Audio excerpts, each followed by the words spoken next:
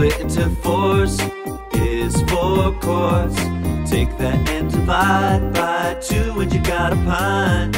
Split that pint up into halves and make a cup, and that cup will fit 8 fluid ounces inside of it. 1 gallon is 4 quarts. Or 8 pints or 16 cups. 1 quart is 2 pints. Or 4 cups or 32 fluid ounces.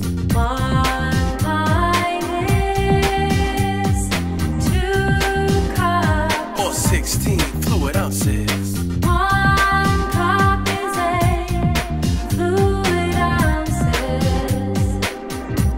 A gallon of milk split in 4s makes 4 quarts. Split a quart of milk in half, then a pint is what you'll have. Which can make 2 cups, you see often when you drink your school milk carton. If you can drink the milk in 8 sips, each is about an ounce going through your lips. 1 gallon is 4 quarts. Or 8 pints or 16 cups. 1 quart is 2 pints. Or 4 cups or 32 fluid ounces.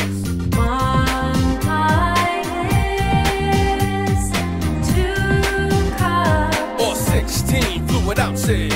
1 cup is 8 fluid ounces.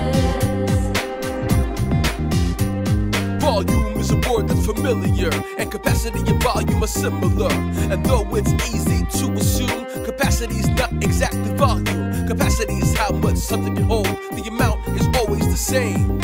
Volume's the measure of what's inside, and that amount can change. 1 gallon is 4 quarts. Or 8 pints or 16 cups. 1 quart is 2 pints. Or 4 cups or 32 fluid ounces. 1 pint is 2 cups. Or 16 fluid ounces.